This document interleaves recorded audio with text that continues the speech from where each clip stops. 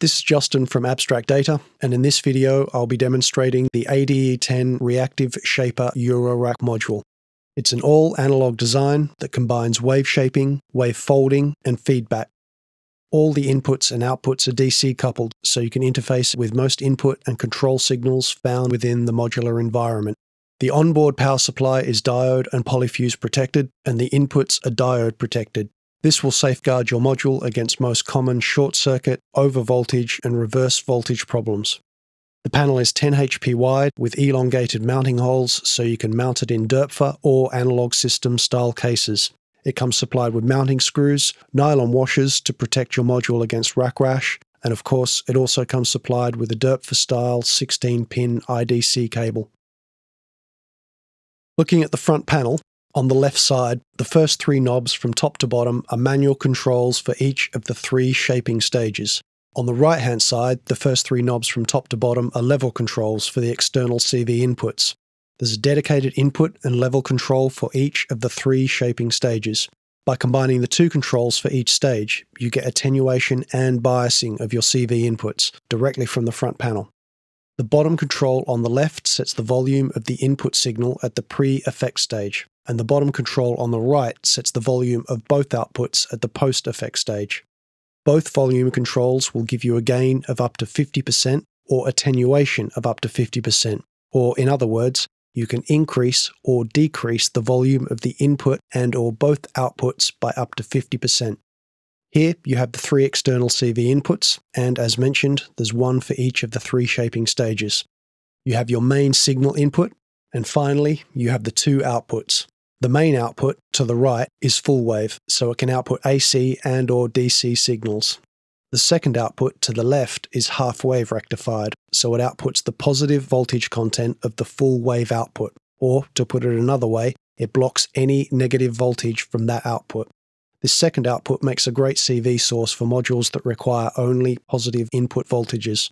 Both outputs run simultaneously, and again, all inputs and outputs on the ADE-10 are DC coupled. The first stage is a subtle wave shaping effect that gives a sound that's a cross between phasing and pulse width modulation. One of the great things about the ADE-10 is that you can get these lovely PWM sounds on waveforms other than just square waves.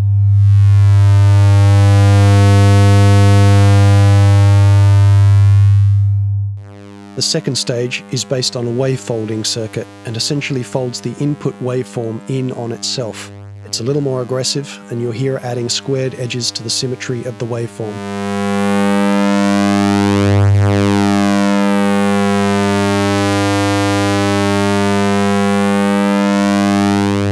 The third stage is a feedback circuit. With this stage, as you increase the level, you're taking an overdriven version of the input waveform and feeding more and more of it back into itself.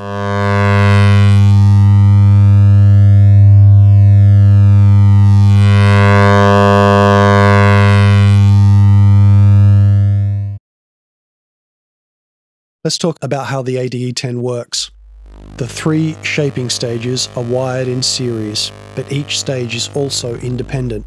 You can use one stage by itself, or you can use multiple stages simultaneously. When using multiple shaping stages, the output of each stage will also be affected by the output of the preceding stage. Stage 2 will be affected by stage 1, and stage 3 will be affected by stages 1 and/or 2, if either of them are in use. The ADE-10 will work with a variety of input types, but it works best with simple, symmetrical, non-rectangular waveforms.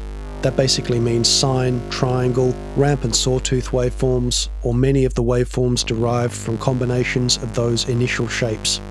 It will work with other waveforms, and it will also work with a range of CV signals.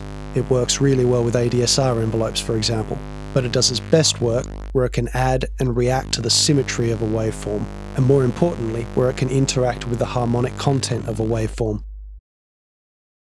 So, there you have it, the ADE-10 Reactive Shaper Eurorack module from Abstract Data. I hope you've enjoyed this tutorial. You're welcome to post comments here on my channel, or if you'd like more info, you're welcome to contact me via the Abstract Data website.